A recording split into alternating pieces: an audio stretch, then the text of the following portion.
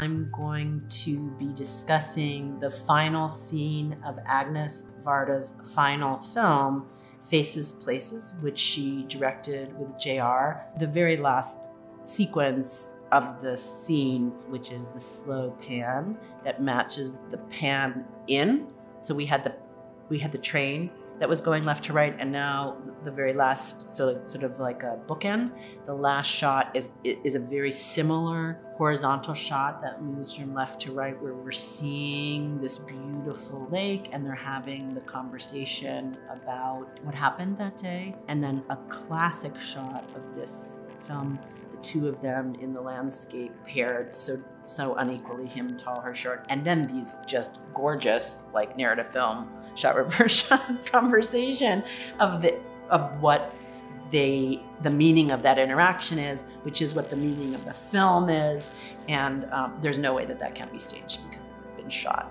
like a narrative film. And GR says to her, you know, why did he do that to you? Did he want to hurt you? Or was he challenging the narrative structure of your film? Now, she says, our film, is it a prank?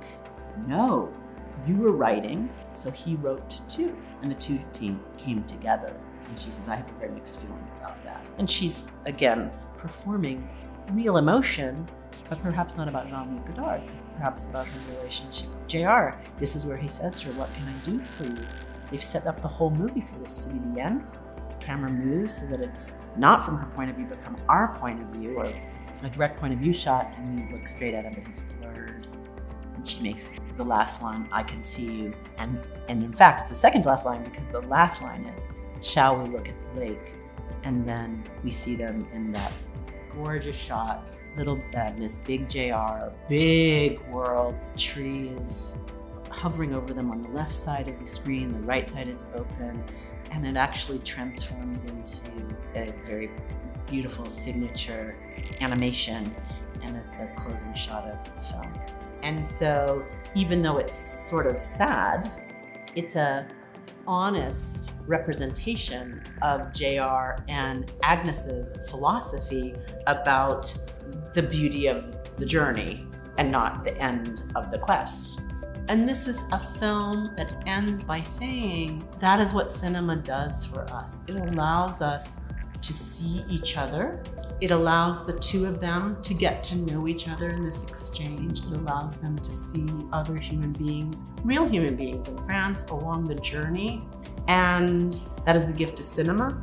And that is the gift of documentary cinema, because documentary cinema engages with real people, not artificial people, not scripted people, not invented people, and that they end the film knowing each other better. They've gone on what we all want in our life journey, to get to be known and to know somebody better. It's very beautiful, very quiet ending.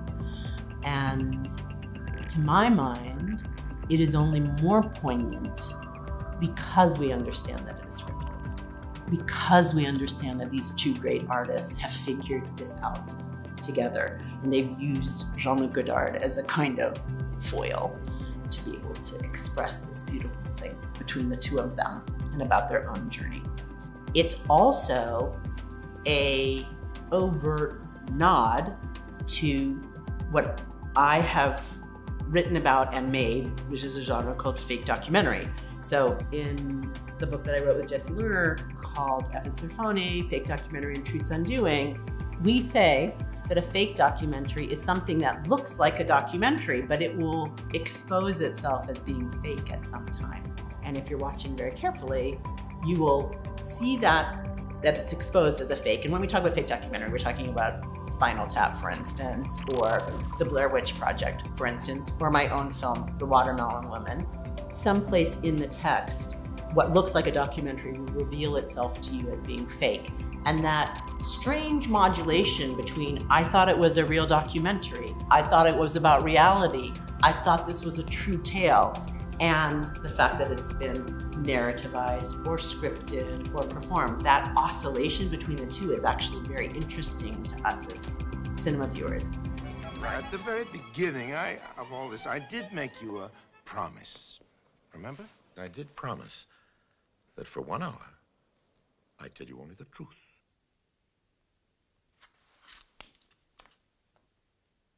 That hour, ladies and gentlemen, is over. For the past 17 minutes, I've been lying my head off. And I had said earlier in my discussion that that's something that Agnes Varda does very well. She oscillates between imagination and the real, between realism and narrative, between acting and documentary, between staging and chance. I believe that this film shows that it's scripted, this moment. Merci.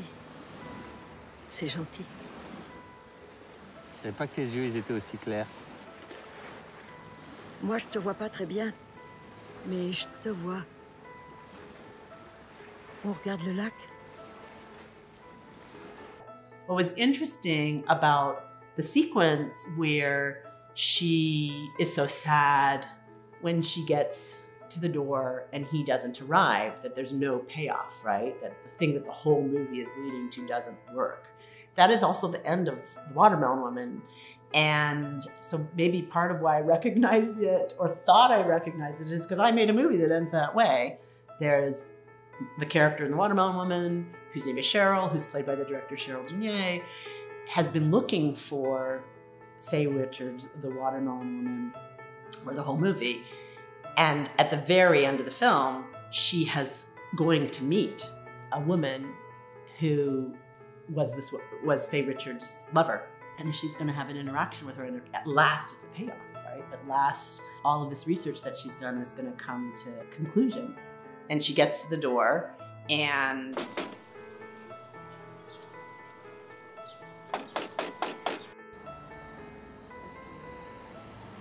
Jean-Luc!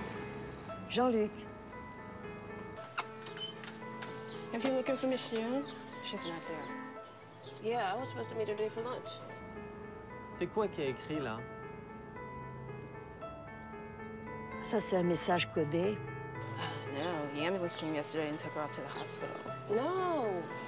Yeah. No, what happened? De la part de Jean-Luc.